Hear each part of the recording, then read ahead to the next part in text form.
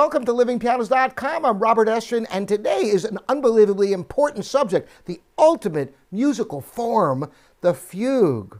Now, even if you haven't heard of what a fugue is, you've heard them many times, from Beethoven's Ninth Symphony to Handel's Messiah. The fugue is actually a technical type of form that can be utilized within compositions, or there's whole pieces written that are fugal. Now, what is this all about? Well, it's an amazing type of composition that is based upon counterpoint, the interweavings of separate lines. Rather than just have a chord and melody,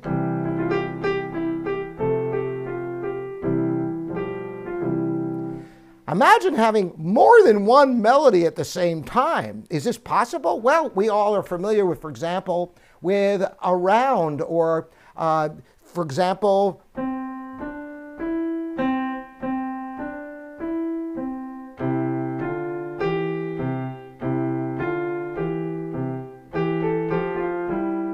you get the idea. This is technically called a canon. I'm bringing this up so you can get a little idea of what a fugue is about. A fugue is a bit more complex than a simple canon or a round such as this. But before we get into what a fugue is, I'm going to start with something just a little bit simpler, and then you'll understand and appreciate what goes into writing a fugue. Well, first of all, the grand master of writing counterpoint and fugues is Johann Sebastian Bach. Bach, as a matter of fact, I'm going to get into his Well-Tempered Clavier in a minute, but he could craft such unbelievable compositions of counterpoint, of interweaving lines, that it's a mathematical wonder that he could create. But it's the joy of the music and the emotional content that is most important. That's what I'm going to demonstrate for you here today. So we're going to first talk about a simpler form than a fugue, which is called an invention. An invention is simply two different lines, one line played by one instrument and another solo line played with another instrument. One isn't melody, one isn't harmony. They're both melodies that interweave with one another. Bach wrote a whole bunch of inventions, and to understand what an invention is and what counterpoint is about, I'm going to show you the beginning of his first invention in C major. It starts off with what's called the subject. And this is the seeds for the whole composition. And it starts off with the simple notes here. It doesn't seem like much, does it? That's it. And right after that happens, it's repeated in the an octave lower. So what happens with the other part is that you have a counter subject. So after this is done, you have, so you put them together,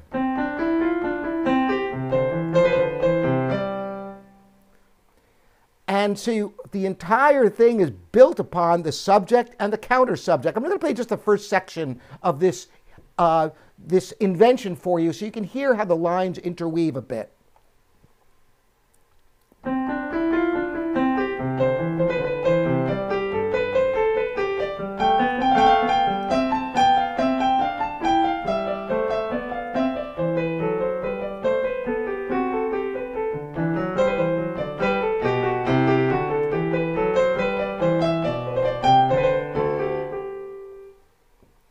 So that's just the beginning of Bach's first invention in C major. And you can see already it's a very different type of music.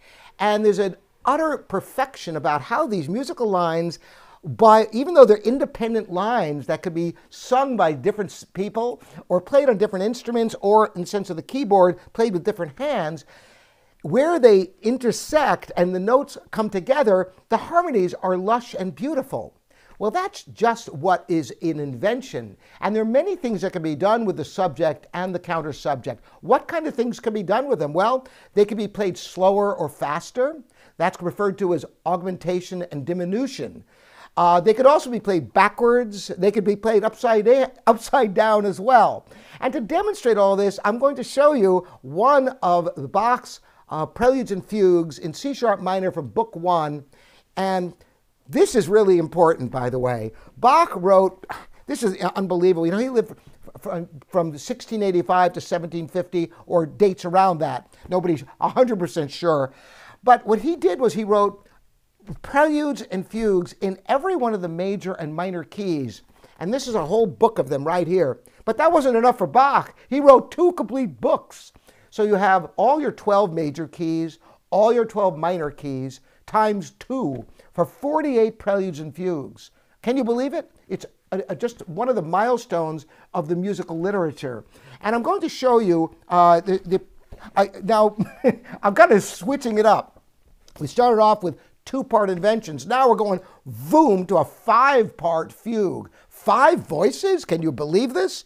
Typically, you have at least 3 voices in a fugue, and you have the subject, counter-subject, and the initial statements of these are called the exposition, where you have an answer. So, for example, now the subject, the C-sharp minor fugue from Book 1, is incredibly simple. This is all it is.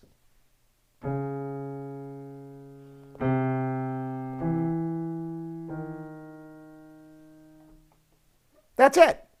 And then of course, that is then restated a 5th higher. This is the way fugues work. So that same subject thing comes back a 5th higher, 5 notes higher.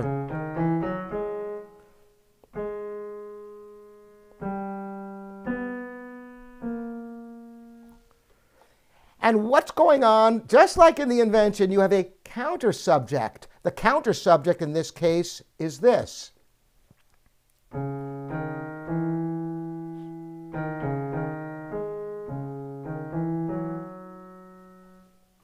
And once again, it could be inverted.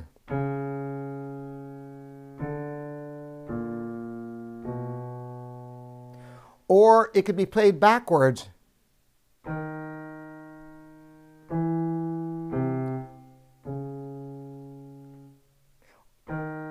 So you have all these. It could be backwards, upside down, it could be faster, it could be slower, but the entire work is built upon these seeds, the subject and counter subject. I'm going to play you just the first section of this so you get a feel what a prelude, what a fugue sounds like, to get a feel for the music, and listen for how this subject, this simple subject, keeps coming back again and again, and with the counterpoint of the counter subject.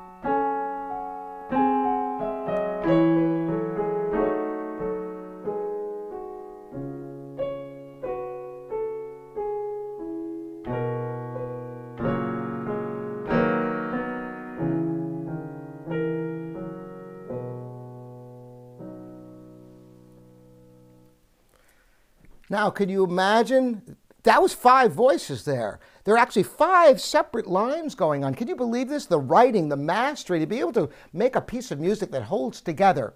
Now, here's the interesting thing about this, is that fugues are rarely pieces all by themselves. They're parts of pieces, and even Bach wrote preludes and fugues, so they're 2 movements.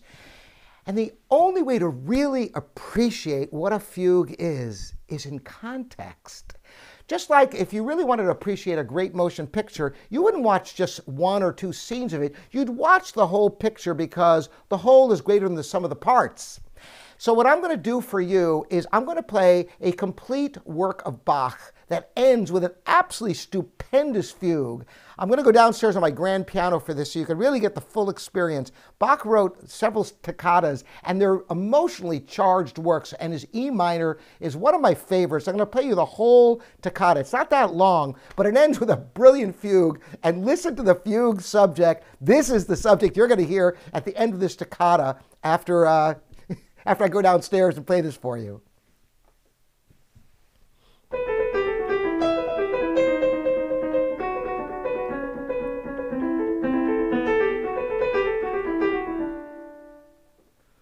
So that's the fugue subject, and this is a three-voice fugue, meaning there are three separate lines going on at the same time, and the emotional content and how this affects you is unbelievable.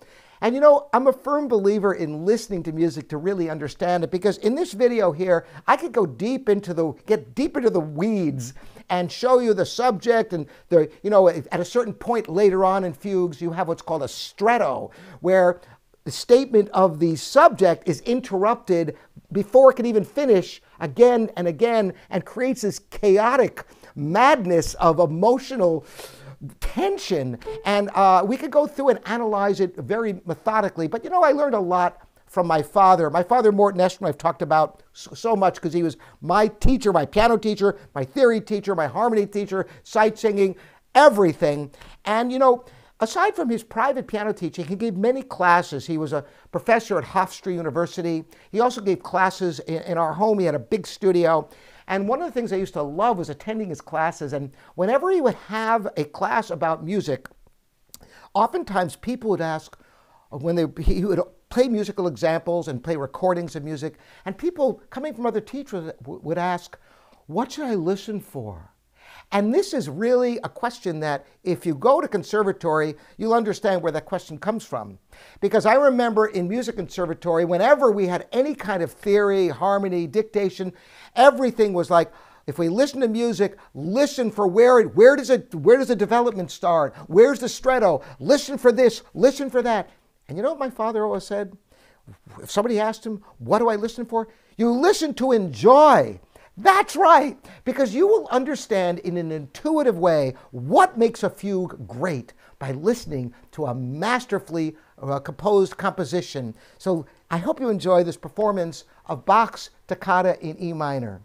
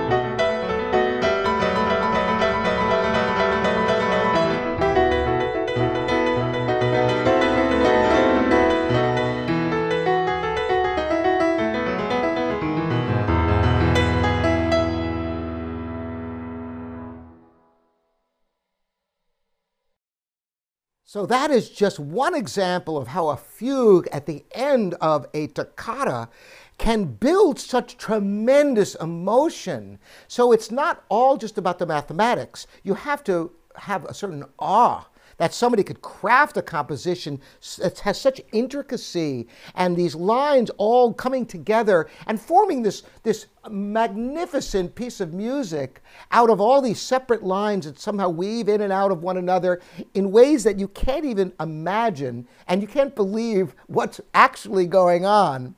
So I hope this has enlightened you enough that you'll take an active interest in listening to more fugues. And if you're interested, there are a lot of good videos out there on YouTube that, get into the analysis part of it. And, I welcome your questions. If you want a part 2 where I get really deep into the analyzing a fugue and show you all the statements of the subject and the retrograde, the inversion, the diminution, the augmentation, and how it's all crafted and where the derivation of all the notes all come from, I'm happy to do that for you. Just let me know in the comments. And by the way, you're always welcome to email me here at livingpianos.com.